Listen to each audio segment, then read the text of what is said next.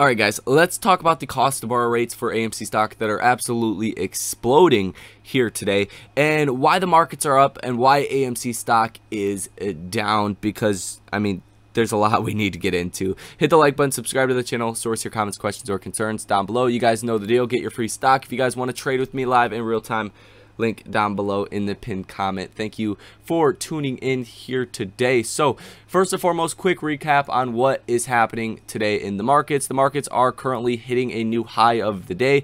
S&P up about 2.61%. We were hit with a double whammy of good news. We got the Fed bank stress test results that came out about 30 minutes after the bell yesterday. That was around 4:30 Eastern Standard Time. And that really didn't cause a move to after hours. We kind of went down, if anything. And then markets finally realized, hey, this is a good thing. And we gapped up as soon as pre-market trading did start. You guys can see a literal gap up here. We were holding this range, and then we started to open. It was pretty bullish. Michigan Consumer Sentiment Survey did come out, and that showed that consumers expect inflation to tick downwards. And that's where you got these two or three big candles, and then we've held that range and continued to ever so slightly trend to the upside. And that's what's happening into the close of the day here today. Obviously it might be a little bit different by the time you guys watch this video, but nonetheless it's still going to be a very substantially green day when all things are said and done. And this 5 to 10% rally that I have been talking about from the bottom is firmly coming to fruition at the current moment. We are up about 7% from the bottom as of right now, so we're almost in the middle of 5 and 10%, but given what's happening right now, it looks like we'll probably go 10 to 15% from the bottom. We hit that trade on the head if you guys want to as well. Link down below in the pinned comment. Like I said, come join the group. Prices will be going up here at midnight. I actually said they were going to go up yesterday at midnight, but I just did not get a chance to do that. So that will be happening tonight, so I guess you get one extra day if you guys want to be part of it to come join for a cheaper cost and lock in that rate for the rest of your life. But nonetheless, that is what is bullish, and really I think we'll be bullish until we get a reason to not be bullish, considering we've fallen so much. You know, NASDAQ still down close to 30%. I believe it's around 26.5% still as of right now for the first 6 months of 2022, which is just a terrible return. Now on Monday, you have durable goods orders that comes out 7:30 in the morning. That could move the markets, but I'm not convinced that it will. Pending home sales, Dallas Fed manufacturing index. Don't expect these to be anything too important. Goods trade balance, that's for May. Retail inventories for May, which is just estimating the numbers.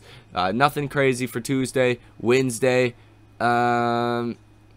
nothing too crazy as well. I mean, you do have the GDP price index quarter over quarter, the final numbers for Q1. PCE prices, the final numbers. Real consumer spending, Q1 final numbers, PCE numbers, but again, nothing that is substantial. Now on Thursday, you do have personal income month over month for May, personal spending month over month for May, PCE price index year over year, month over month, and those are expected to be high volatility catalyst events.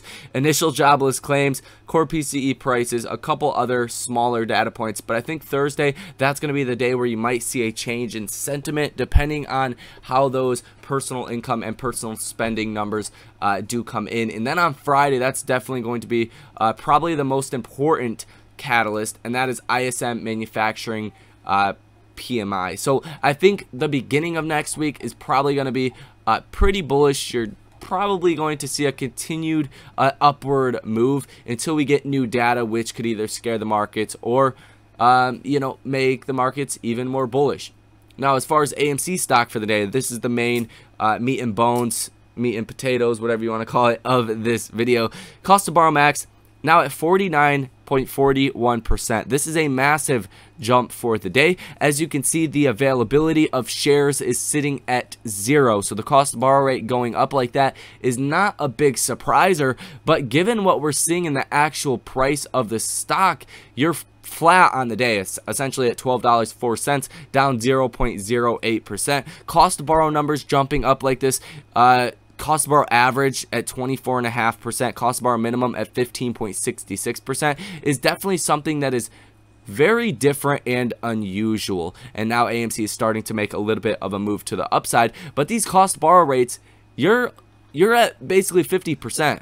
That's getting very, very high. If you want to get your hands on shares, it is not cheap. And if you still have shares out on loan that have not been sold short yet, or even if you have a short position out there, it's becoming much more expensive very, very quickly. Over the last couple of weeks, the cost to borrow rate has, this cost to borrow max, I should say, has went up hundreds of percentage points. So it's not cheap to stay in those positions for a long period of time when the stock is already beaten into the ground and when it looks like it's holding up very, very well. It just does not make all too much sense. Then again, hedge funds really don't know what they're doing when it comes down to it. That's why retail investors over the past 2 years have outperformed hedge funds by a very large degree.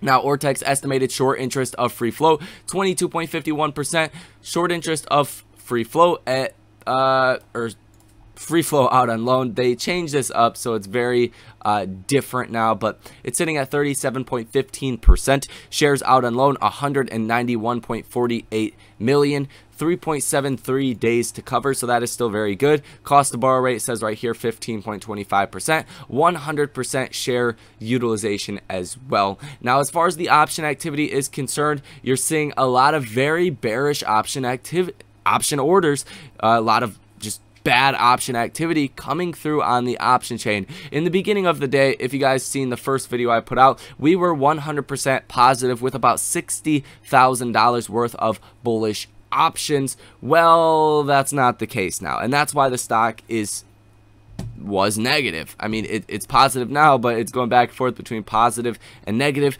Well, you have a July 15th $20 put worth $2.51 million. That's going to outweigh 61,000 to the call side every single day, and that's going to cause a lot of market maker shorts to have to go out and hit the markets to oblige for all of these put options. So not a good situation, and it kind of goes to show as well, even if you look at the price action earlier, AMC was up, you know, 2 to 4% for most of the day. These option orders come in over the last hour, 15 minutes, and what has happened with the price of AMC? Well, you went negative. It's very obvious to see at this current moment. Now, another July 15th $13 put coming through for $56,000, so more bearish option activity. But these $2.5 million orders, there's no choice but to move the stock down. As a market maker, you have to go out and short stock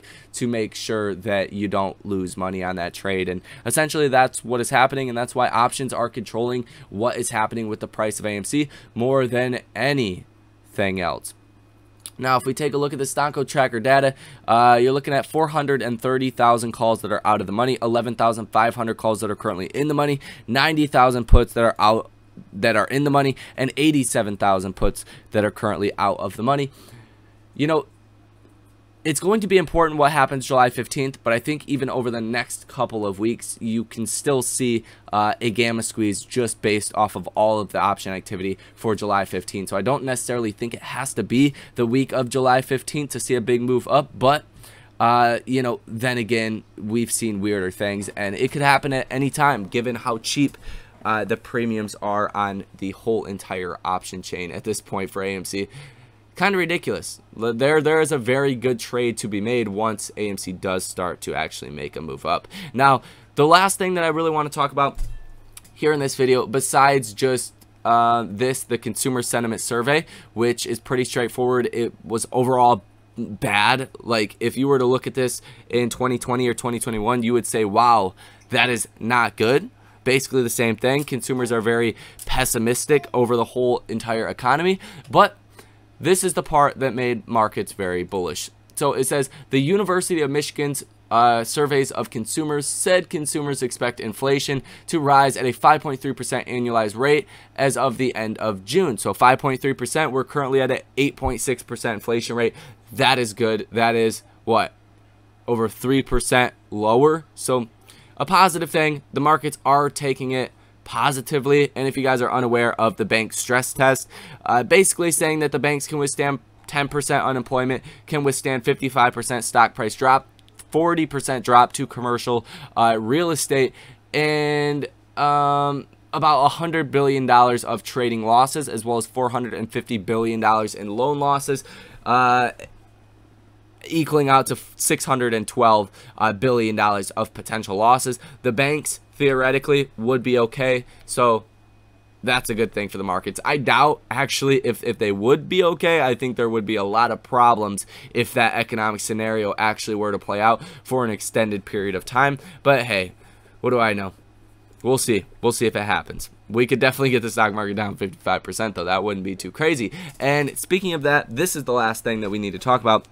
When the stock market is actually going to fall, and potentially when a lot of those puts could make you guys a lot of money. And I will firmly sit here and say that July 28th is probably going to be that time period. And you do have the Fed meeting on July 27th, where the Fed is going to raise rates, likely by 50 basis points, if not more than that, if the markets start to price that in. Right now, we're only expecting that 0.5% rate hike, but that happens the 27th. We get advanced estimates for Q2 GDP on July 28th. So if we go into a recession, inflation is still very high. Nothing as far as that has changed. The markets are going to realize in a very short amount of time the Fed is raising rates as we are in a recession, that the Fed's hand is basically tied there. At the same time, you have quantitative tightening. At the same time, you have global conflicts, everything else going on in the world that is not good. That's where the markets freak out. That's where you see new lows, and that's where, in my opinion, you set the bottom and you can actually start to make an upward trajectory through the months of potentially end of August, September, October, November. That's where it could get a little bit better than not, even considering we have midterms, but we still have new lows to hit, and probably down to 320, 330 on the S&P 500. That's really where I'm targeting the pre-COVID peak.